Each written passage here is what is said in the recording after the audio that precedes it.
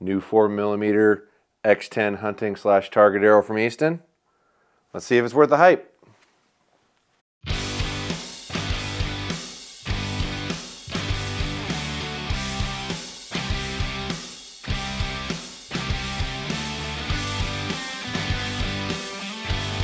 Hello and welcome back to the YouTube channel. MFJJ here with PodiumArcher.com, looking at the new Easton X-10 Parallel Pro. What's new, you say? This is the same arrow they made last year as the X-10 Pro Comp, but under a higher tolerance of parameter. They lowered the price. I say that again. They lowered the price to $249 from I think they were $89 or somewhere around that vicinity. They do not include a component, so you can buy whatever component you want, and you're not paying for a component that comes with the arrow that you may or may not use, which I would like to see more manufacturers doing that, especially arrow manufacturers making arrows over $150 a dozen. If you're making an arrow over $150 a dozen as a bare shaft format, there's a really good likelihood your consumer is not buying your insert and would probably appreciate not having to pay for it being included in the arrow. Just two bits of thoughts from me. So here's what they come out to be. You got an X-10 Parallel at 9.5 GPI on a 300 spine arrow, 100 grain point, 50 grain component. We're going off of the Easton titanium or our 4mm titanium since they don't come with a component. And the total arrow weight is 442 on a 28-inch arrow with a standard nock and 3 7-grain vanes for 21 grains to equal 15.06 FOC. That, my friends, is a good number to hunt at if you ask me. That's a nice overall spec. But let's measure these things out and see if they're really as great as they say they are. All right. Now, unfortunately, somebody small and elk-shape-ish wanted to make an arrow the other day, so we cut one of these down already, so I can only measure 11 for you. Sorry. Don't get mad at me. Blame Dan. All right. So let's see what these weigh out at.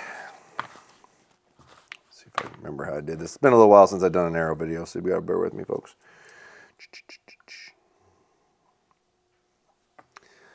All right, 319.3.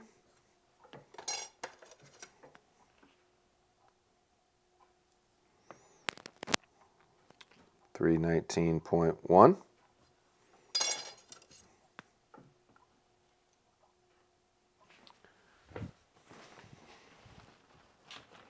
320.4.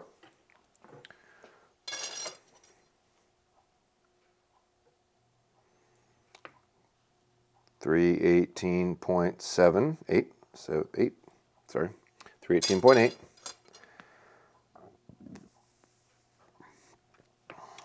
318.8,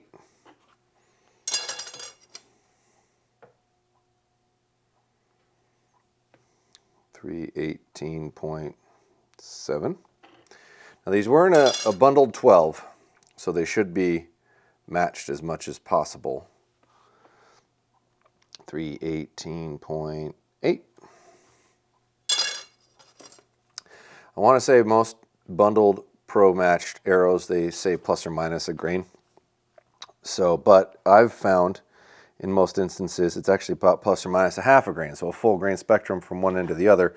So that's kind of the standard I've been trying to hold people onto, because I've seen that more often than not. So 318.8.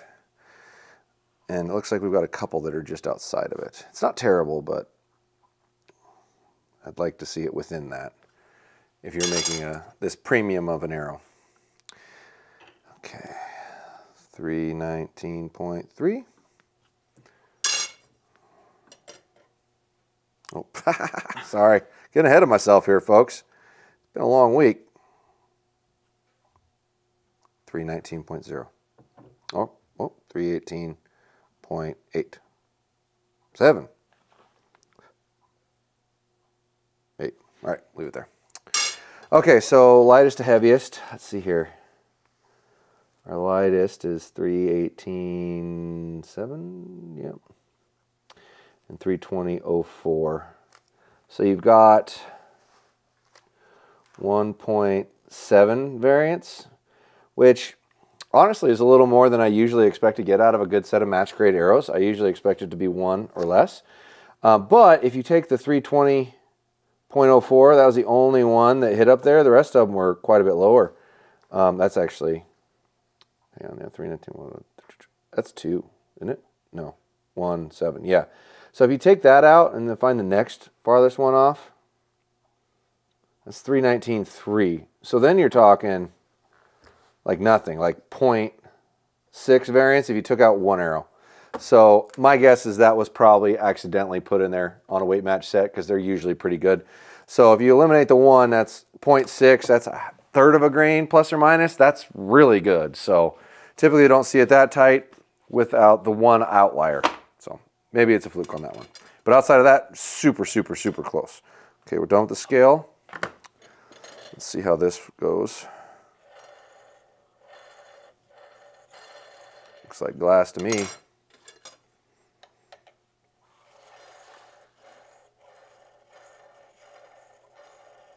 This front's moving a little bit.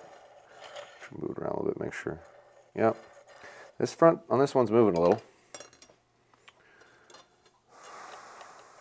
The back was really, really straight. Well, that back's moving a little bit. So's the front. That one's not very straight.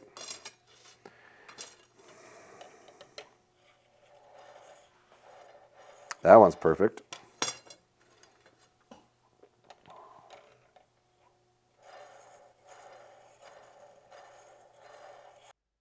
Go ahead.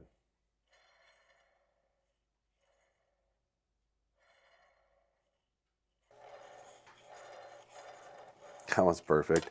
I'm shocked I found 2 that weren't. Like almost every time I pull up one of their aluminum carbon arrows, they're really straight, like super, super, super straight. So I'm surprised that I found 2 like that. But, you know, hey, you never know.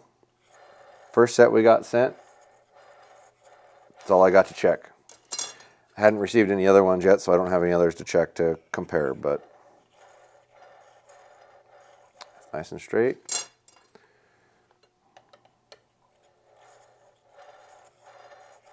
Nice and straight.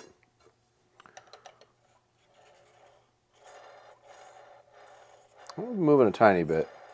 That one's not perfect, but it ain't, it's very, very little, but that one's moving just a tiny, tiny bit. So these 2, I want to look at them again. These are definitely moving, like a pretty decent amount. Yeah, like a lot. Yeah.